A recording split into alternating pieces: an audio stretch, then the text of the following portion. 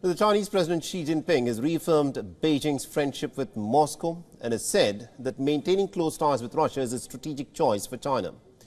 According to officials, President Xi Jinping has called for deeper bilateral cooperation during a meeting with Russia's Prime Minister Mikhail Mishustin.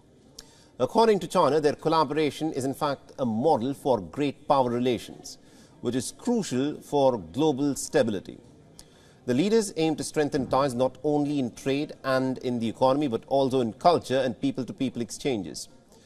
Prime Minister Mishustin has praised the Russia-China relationship. He's called it historically strong, acting as a stabilizer in international relations.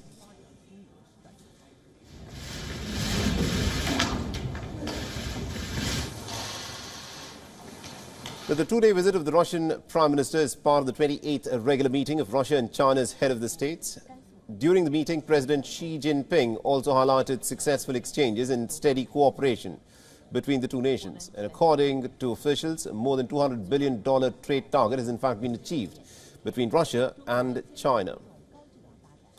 Now, the visit comes at a time when the two nations have surpassed the trade target that was set in 2019. Official data also shows that trade has surpassed $200 billion this year between Beijing and Moscow. In the period between January to November, the total trade stood at about $218 billion.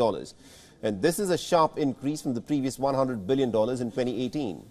Now, since the Russia-Ukraine war began, Western nations have been imposing sanctions on Moscow, leading to its economic and political isolation. Breaking the record of last year, Beijing's exports to Russia jumped up by nearly about 50% this year, while imports from Russia climbed up to 12%, and exports of vehicles, cell phones and other electronic and electrical goods have also been rising.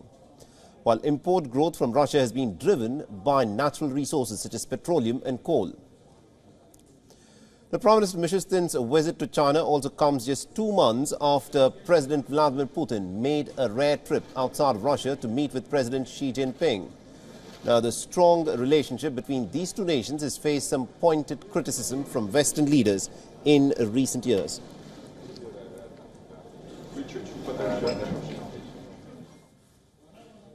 WION is now available in your country. Download the app now and get all the news on the move.